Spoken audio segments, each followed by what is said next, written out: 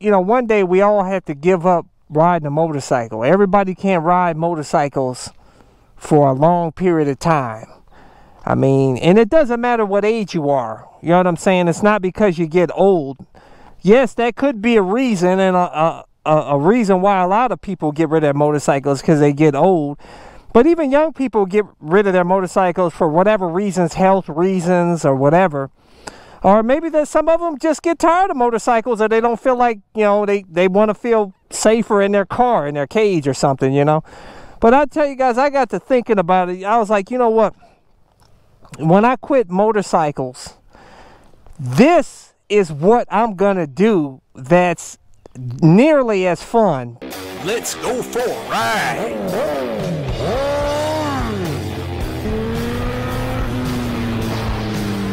You are watching CycleCruza's all-in-one motorcycle channel. Subscribe today. If you ride a motorcycle, make sure you wear the gear. And if you want to get my gear, like this ultra lightweight carbon fiber helmet that comes with an auto tint shield, my motovlog camera, airbag vest, links to all of my gears in the description and comment section of this video. It's hard to imagine a life without it's hard to imagine, guys, seriously. I often think about it sometimes. I'm just like, man, I love riding so much, but you know, we may not, you never know how long you can ride for, you know what I'm saying? And so I got to think, what do I do? What do I do? I don't play video games. I get bored with video games. I need somebody. I don't like when we sit up in the house, man. Like a lot of you guys just sit up there in the house, play video games all day. That's boring, man. Get a gut, sitting up there eating junk food, playing video games and stuff. Oh, God! Had a that shit. Oh.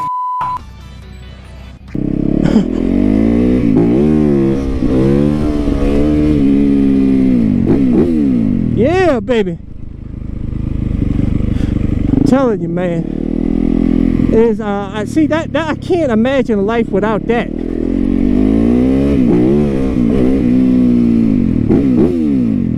So that's just good times, baby. Good times. Good times.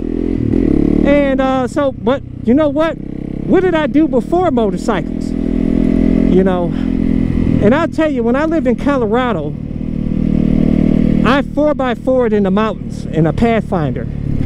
And I tell you, that was awesome. I loved it, man. Absolutely loved it.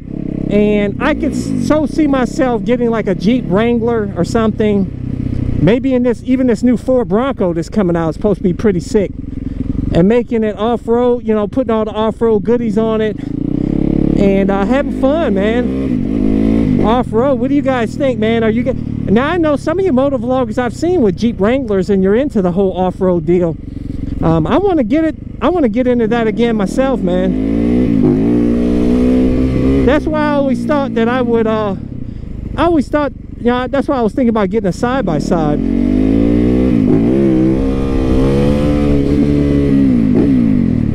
And but a side-by-side is neat. You can buy almost buy a Jeep Wrangler for what it costs for a side-by-side. It's so expensive, man. You know what I'm saying? I want to hear what you guys think. If you have, I know a lot of you guys are young and you never probably even did 4x4 and a Jeep and stuff like that. But for those of you that have, tell me about it. How do you like it? Do you love it or what? Is that something I should pursue again? I wasn't really deeply into it where I was, I just had like a base a 4x4 Pathfinder and roughed it up in the Rocky Mountains on Rampart Range Road and roads off of Rampart Range Road. It's up in the Rockies.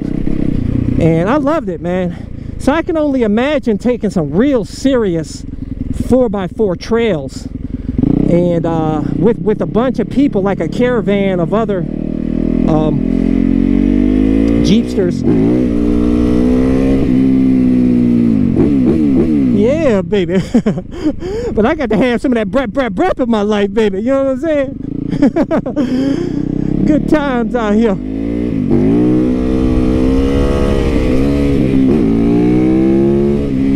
Yeah, baby. Some good old times out here. Get that brap, brap, brap. Yeah. Get that brap, brap, brap, baby.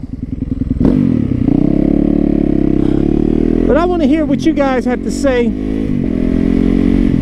And should I go with the side-by-side, or should I go with the Jeep Wrangler and hook it up? Or the Ford Bronco is going to be super expensive. They're not even out yet. I don't know. They got the Jeep Wrangler is proven, even though they're not the most reliable.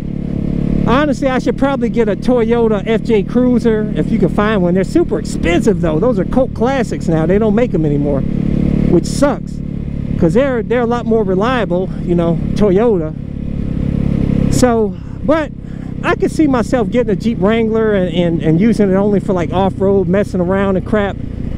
Hook it up with some off-road gear on it, and having a good time, man. Joining a 4x4 club, kicking it back to Colorado, up in the Rockies, kick it to some trails out in the some other places, maybe up in, you know, in the Smoky Mountains or whatever, or wherever. And I would love, I need to add some new flavor to my life, man. You know what I'm saying? And like I said, you never know how long you can ride, man.